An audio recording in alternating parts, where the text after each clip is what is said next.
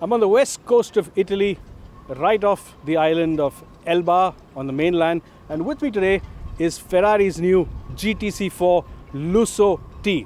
Now that's quite a mouthful, it's quite a handful of a name, but let's break it down and understand what this car really is. Of course, as you can see, it's based on the earlier FF, their V12 engine, 4-wheel drive, 4-seat supercar, and this one gets a V8 engine. Now GTC4 means it's a 4-seater, Lusso means a more luxurious 4-seater, and T stands for the new turbo engine. It's a V8, it gets a twin turbo, 610 horsepower.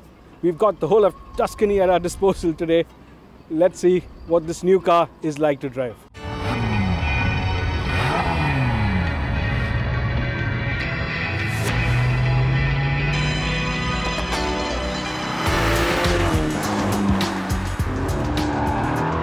No drive of this car, however, can commence without a bit of a technical exam. And since this is an unconventional Ferrari, let's dispense with convention and start from the back. Now, unlike the earlier FF, Ferrari have taken out the 4-wheel drive system of this car. That saved a considerable amount of weight, but what they've done to give it a bit of agility, because this car has an almost 3-meter long wheelbase, and basically that would mean it wants to go straight all the time, is that they've given it rear wheel steering. But first up, I get into the rear seat just to see how well it works as a 4-seater.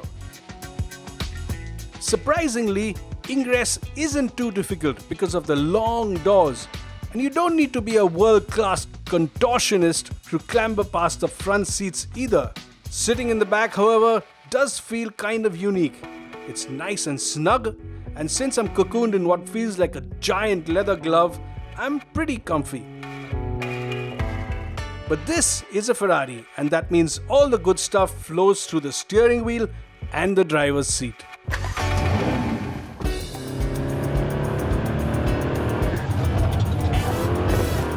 Now, first impressions on this narrow country road are of course of size. This is a sizable car. It's got a 3-meter wheelbase, almost 3 meter long. It's extremely wide, especially with the mirrors, and I'm just about fitting in this lane. But because of the rear wheel steering, because it has that sort of agility where it points it in from the back, it sort of feels like a much shorter and much more agile car. So when you get a corner or a set of corners like this, here we go, it just shrinks around you. And it's on the tighter stuff like this where the 4-wheel steering really comes into its own. These are the sort of roads where you'd need a small hatchback, a small powerful hatchback to really enjoy it. But even in this car, I'm sort of able to string together a good set of corners. And that is something special. What's also incredibly good is this really feelsome steering.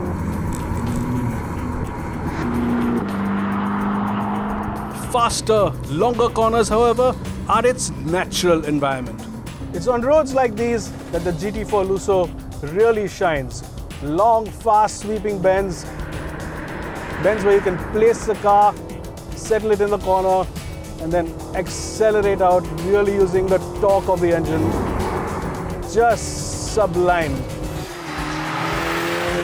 And once you're fully in sync with this car, once you know exactly how much throttle to give, you know where to brake, you know how much to turn in, where to start accelerating out, this car just drives like any other Ferrari for a long, long time.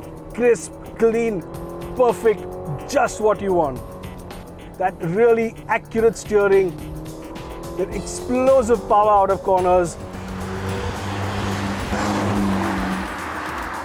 The confidence is just amazing. I can't believe you can drive such a big car so hard on such a small road. And that rear wheel steering has a big role to play. Also essential if this car wants to succeed as a 4-seater is ride quality.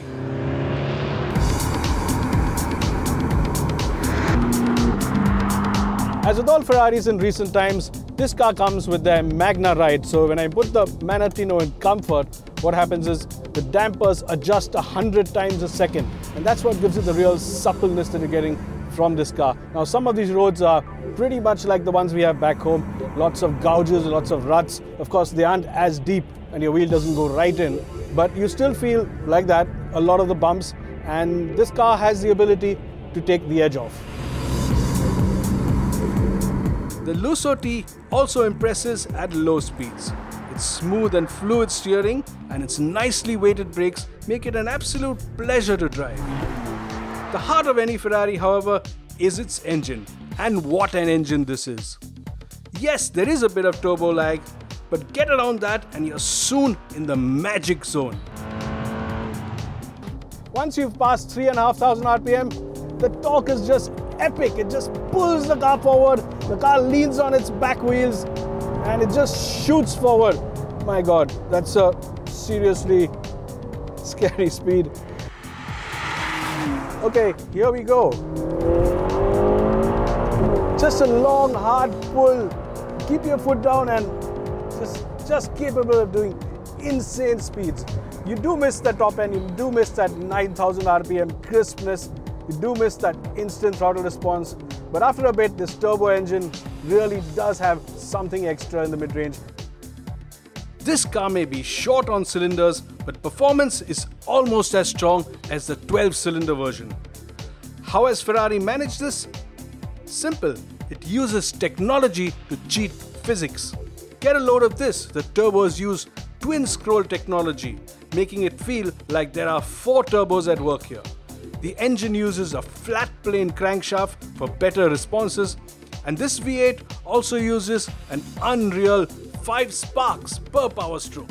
At the rear, you also get progressive traction control or F1 track. There's an electronic differential that helps you put power down cleanly, and taking control of all these various systems is Ferrari's SSC3 or side slip control that helps manage the car in a slide. The Lusso also puts 54% of its weight on its rear wheels, so there's plenty of traction in the back. Ferrari's GTC4 Lusso T is many horses in one. Part load-carrying workhorse, part thoroughbred racehorse, part agile and quick-to-turn polo pony. It fuses the best bits of each into a new sub-breed. It even has a 450-litre boot. How about that? It won't quite deliver the pace of a bona fide sports car. It's more a 2+2 rather than a full-fledged 4-seater, and it will cost 4.2 crores when it goes on sale here.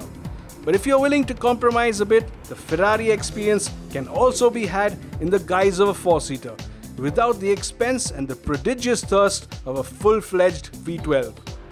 The semi-practical Ferrari? Yes, that mythical beast actually does exist.